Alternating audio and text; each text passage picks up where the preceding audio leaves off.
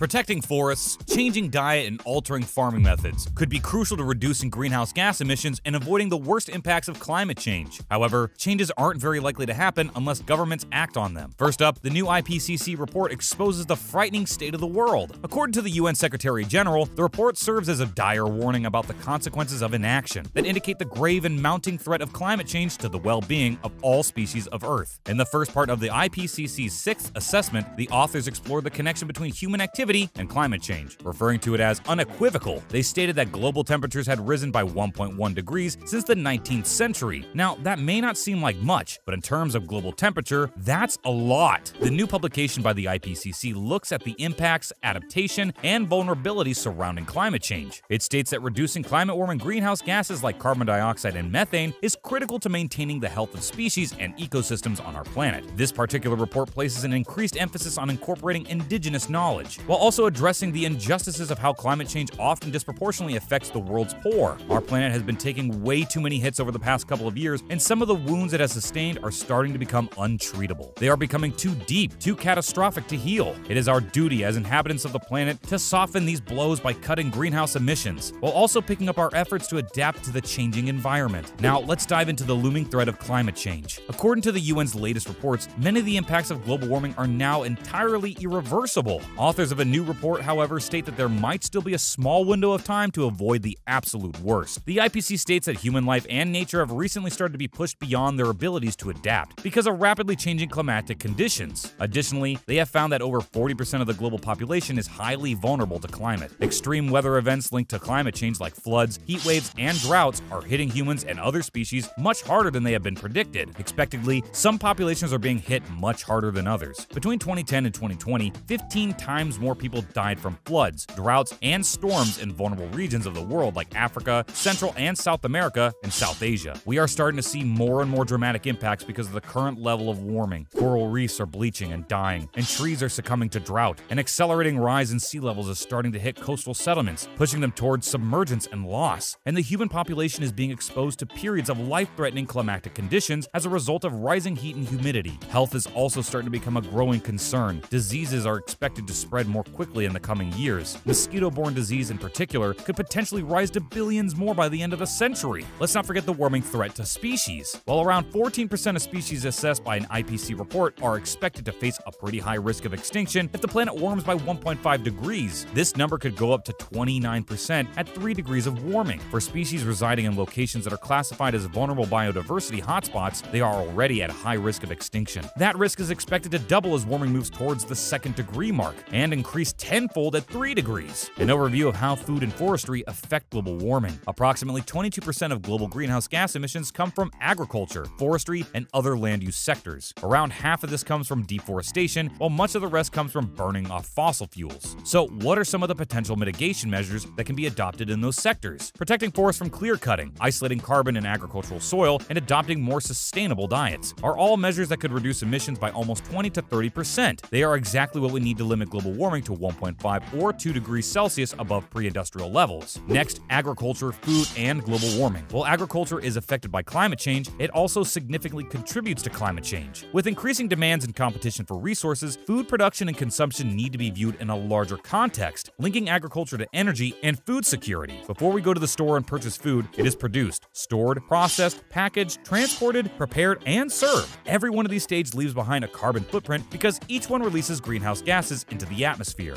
Farming particularly releases a ton of nitrous oxide and methane, two of the strongest greenhouse gases. In 2012, agriculture accounted for a large portion of total greenhouse gas emissions because of a rise in total agricultural output driven by increased demand for food and changes in food consumption patterns as a result of rising incomes in developing countries. Considering the fundamentality of foods in our lives, a reduction of greenhouse gas emissions from agriculture isn't the easiest thing to accomplish. However, there is still room for some improvement. The introduction of innovative techniques into production methods, for example, capturing methane from manure, increasing efficiency in dairy and meat production, and using fertilizers more efficiently, can help significantly. Changes in the consumption side of things can also help. Meat and dairy products typically leave behind the highest global carbon footprint, with livestock and fodder production generating over 3 billion tons of CO2 equivalent. Therefore, reducing food waste and our consumption of these emission-intensive products would contribute a great deal to the cutting down of greenhouse gas emissions from agriculture. Up next, forestry and global warming. Everyone knows that forests play a crucial role in stabilizing the climate. Not only do they regulate ecosystems and protect biodiversity, but they are also an important part of the carbon cycle and the production of goods and services that drive sustainable growth. Like agriculture, forests can act as a cause and solution for greenhouse gas emission. Over 25% of emission come from the land sector. This makes it the second largest source of emissions, after the energy sector. More than half of these emissions came from forest degradation and deforestation. Additionally, around 2.6 billion tons of CO2 are absorbed by forests annually, which shows the integral part that they play in controlling the climate. So, what can be done in terms of forestry to build our planet's resilience to climate change? First off, we need to combat deforestation and forest degradation, especially in areas of high biodiversity and cultural importance. Forests need to be conserved to simultaneously conserve the benefit that people and other species get from them. The restoration of forest landscapes is another crucial step that could help mitigate climate change. Enabling rights-based land use in the sector would also be a useful step. This would ensure community involvement in land use outcomes and strengthen community control over forested land. This in turn would alleviate poverty, enhance biodiversity, and sustainably manage forests. A forest is a lot more than just its trees. It is the animals that spread flora and fauna, the bacteria that fix nitrogen in the soil, and the various types of fungi that digest dying leaves. You need this entire community to create an ecosystem that curbs excessive climate change. At the same time, however, scientists also urge people to practice caution when expanding forests. While trees do cool down the planet by taking up carbon, they also emit a plethora of chemicals, some of which contribute to global warming. The dark leaves of trees, which absorb sunlight, have also been found to contribute to rising temperatures to an extent. Of course, no one is denying the fact that trees are good for the environment, and no one is encouraging people to cut down existing forests or decrease efforts to combat deforestation. However, scientists do warn against extreme reliance on forests as an end-all solution to global warming, at least until they can come up with a better understanding of their long-term effects. So, what's stopping these sectors? Transformations in food, forestry, and agriculture would not cost a lot to implement, but there is very little momentum so far to trigger any sort of change in these sectors. There appears to be a clear lack of financial and institutional support, uncertainty over how land is managed in the long term, and the extremely dispersed nature of private land holdings. Another major obstacle is dictating diets, which are a personal choice, and dictating them could be divisive, to say the least. The IPCC panel's initial report asked consumers to shift to plant-based diets. They wanted them to reduce their intake of meat, but the final version was changed to call for sustainably produced animal products instead. If meat is produced sustainably, it can be low carbon, supporting soil carbon and nutrients. But it comes at a time when global demand for livestock is growing exponentially. This could be a major problem in cutting agricultural emissions. Well, that's all we have for you guys today. Have you read the latest IPCC report? Where do you think our focus needs to lie in when dealing with climate change? Let us know all your thoughts in the comments below. If you like this video, be sure to give it a thumbs up and subscribe for more. See you next time. Bye!